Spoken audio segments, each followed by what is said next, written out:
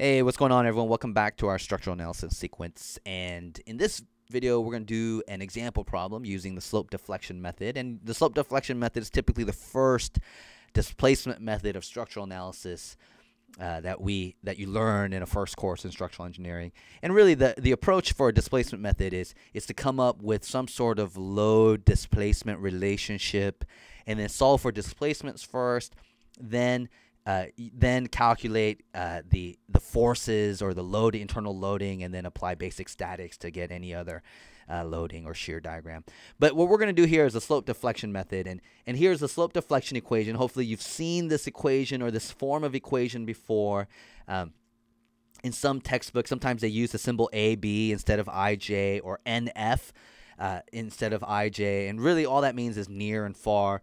But really here, this slope deflection equation is just a moment rotation relationship plus fixed end moments in IJ, and I'm going to show you how to use that here.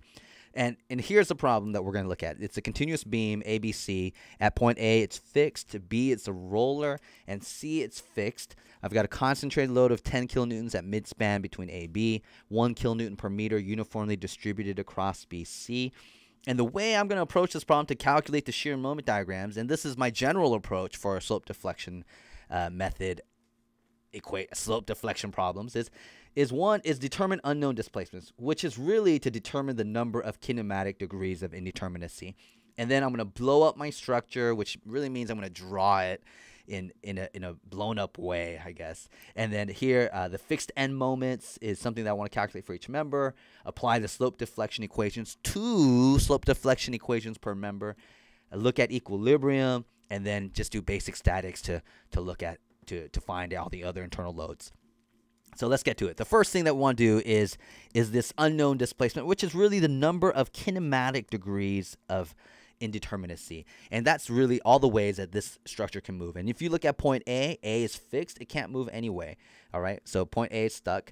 Point B might be able to move left or right, but if we neglect axial deformation, so we're going to assume axial def is negligible. And this is typical for most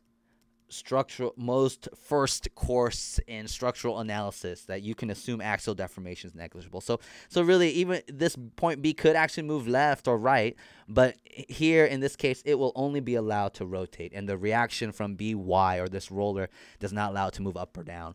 And then point C is fixed too, so this thing can't move anywhere. So this really has this NOK, the number of kinematic degrees of indeterminacy, is 1. And really what this suggests is that you just need one equilibrium equation later on to solve this problem. So the next thing to do is to blow up this structure. So here, to blow up the structure, and when I say blow it up, so this is really just a schematic that you're going to redraw. And here, what you want to do is draw it so that I have, bam, here it's fixed. And you may want to fast forward some of this right here. It's fixed here. So it's as though I were making a cut here, here, here, and here, and redrawing my structure with all the gaps. So here I have this first cut, then I have my member here, then I have this next with the roller like this, and then I have my member here, and again with the roller, fixed end here at point C. And this is, this is point A, here's point B, and here's joint C. Just in general, for my reactions, I'm just going to write here, I have a reaction at A over here and a reaction at C over here, and I can draw that in any direction, okay? Now, I have the loading of 10 kilonewtons here, and a distributed load like this here, like this, okay? And what I want to do is draw the internal moments here in each of those, okay? So in this schematic, I only need the internal moments. But one thing you want to pay attention to is positive sign convention. And in the slope deflection equations, or the way that they were derived, a positive moment at the end of a member, is clockwise. Okay, so it doesn't matter which end you're on, but this would be, if this is end I, and here's end J, this is MJI. This is a positive moment here, and this is MIJ right here. And so for me, in each member that I've cut, I want to draw on the member, again, not the joints, on the member, I want to draw my internally positive moments according to this sign convention. So here, MAB would be here clockwise. MBA would be, again, clockwise here. And then here, this would be MBC. And here would be MCB. And this is really important. If you don't do this right, you're not going to get anything right. Okay, and that's just the way it is. And then from there, you to go to the other side, just apply equal and opposite. So here, this is again MAB, equal and opposite. Here is MBA, equal and opposite. Here is MBC, equal and opposite on the joint, and MCB, equal and opposite on the joint.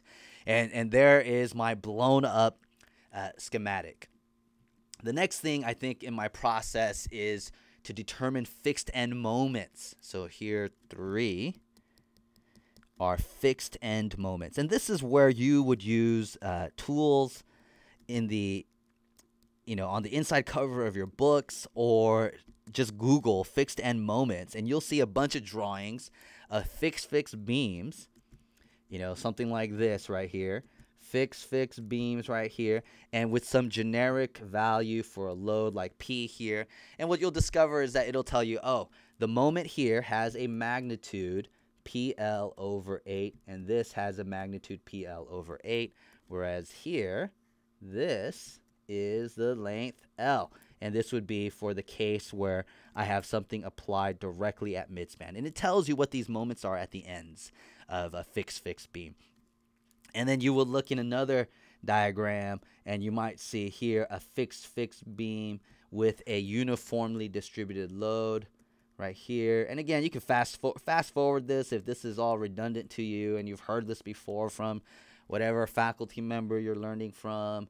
But here, this is L right here, and this right here, this moment right here is WL squared over 12. L squared over 12 on each side. Now you got to be careful. Sometimes they put a little negative sign here, and you just want to be cautious about interpreting that negative sign correctly. This is the correct direction of the moment in this PL over 8. And the negative only comes into play depending on how it relates, how the fixed end moment relates to your beam end right here, the way you've drawn MAB, for instance. So for instance, now, if I'm looking at the fixed end moment for AB here, that suggests the fixed end moment at this location of member AB with this concentrated load. This fixed end moment goes PL over 8 in this direction. This would be counterclockwise. So really that's opposite of MAB. And so I would write negative PL over 8, which in this case is PLAB, which would be negative 10 kilonewtons times 10 meters divided by 8. And that tells me that the fixed end moment for AB is minus 12.5 kilonewton meters right here. The fixed end moment for BA, which is on this side, look at MBA, the way I've drawn it, is in the same direction as this right here, the fixed end moment on the right here for a concentrated load, PL over 8. So that's positive. This is positive PLAB over 8. And that is just a plus 12.5 kilonewton meter. I'm going to do the same thing for member BC over here, this member BC. And here for member BC, I would have fixed end moments for BC. On this end, again, this WL squared over 12 is in the opposite direction of the way that I have MBC drawn. And therefore, this is minus WL squared over 12. And this, if you plug and chug with 1 kilonewton meter and L of 20, hopefully this is right, it's negative 33.33. Oh, I'm going to go to 3 significant figures. Don't judge me. Shoot. The only people who aren't judging me right now are probably rocket scientists. But why would they watch this video?